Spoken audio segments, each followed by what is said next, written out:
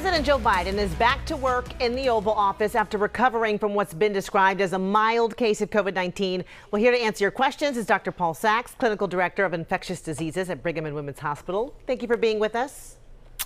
Thanks for inviting me. All right, Dr. Sachs, as you well know, the president's 79 years old, which puts him in a very high-risk group for severe illness and possibly death from COVID. So what do you credit most for his, what appears to be pretty quick recovery here, less than a week?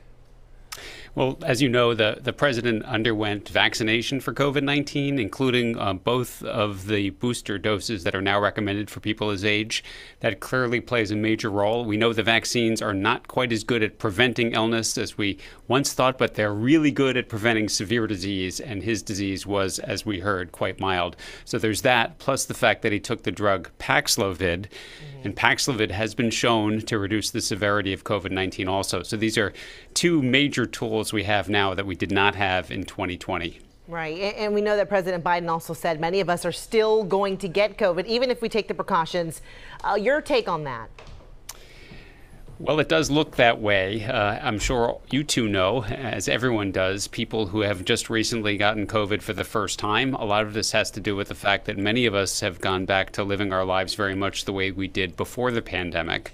And so there's a lot more chance to be exposed, especially in settings like restaurants, gyms, bars, and other places that we know COVID is transmitted easily.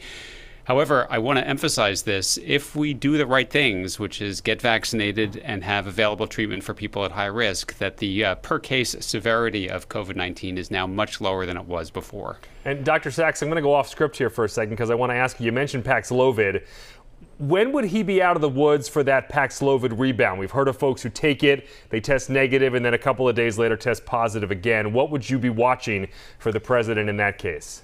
So most of the cases of Paxlovid rebound occur within a few days to as much as a week later, and they also are generally accompanied by a recurrence of the symptoms that originally brought people to attention.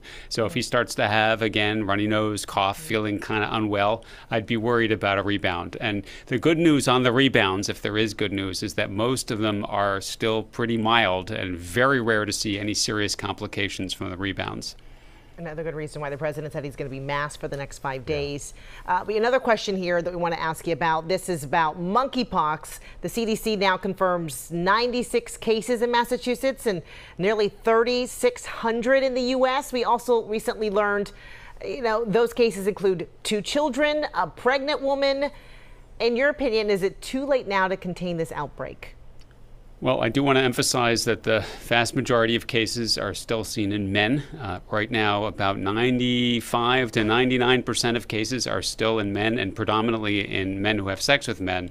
And the reason it's in that group is because most of the cases are being transmitted sexually or by very close contact. Now, of course, there will be cases outside of that group. We've already seen them, as you've mentioned. But for now, we really need to focus our prevention efforts on the group most strongly affected by monkeypox. All right, Dr.